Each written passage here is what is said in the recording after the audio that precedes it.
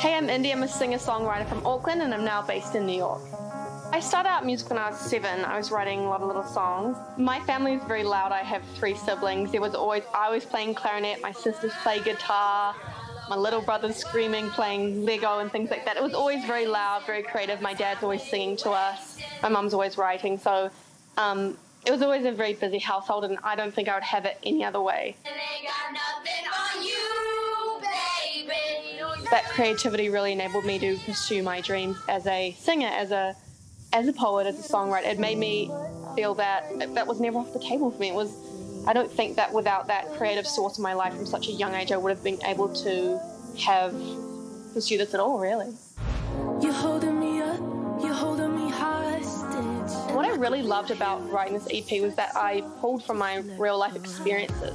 It felt really cathartic to just get my thoughts out into a song form. Stuck in the quiet of my hometown. Moving away from a country to a big city is always really strange. I feel like I'm always torn between where I grew up and who I am now, but I think that New York is such a pulse.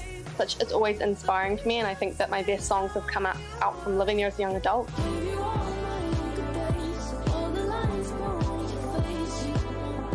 Growing up with my sister, I literally was 18 in New York listening to melodrama, city biking around.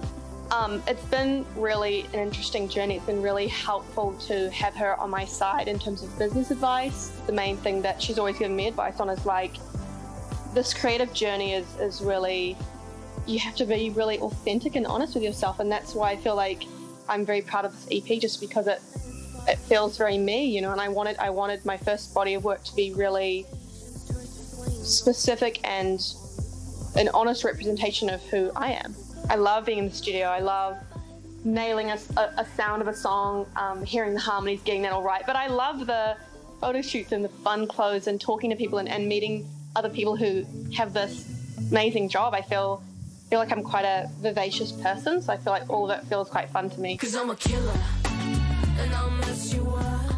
It is fun to dream big, and I've already had little milestones happen that I'm so proud of that I didn't even know would happen. Hopefully I can improve over time with little different sounds that I explore, but I would say the joy is ultimately the same, so I hope that stays the same. I hope that doesn't change.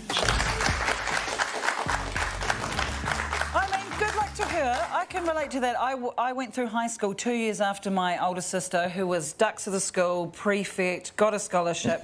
She's a professor in a high school now, and I'm a stand-up comedian, so... No. You're both awesome in your own right. Yeah, you're a big star, so who's laughing now? She is, because she's rich and Oh, we love you, Jazzy. Well, I am just excited to see another beautiful, smart, cool female voice out there in Aotearoa's music industry. I think it's very cool. Yeah, music sounded great. You can listen to it yourself. Her debut EP is called Threads, and it's out now.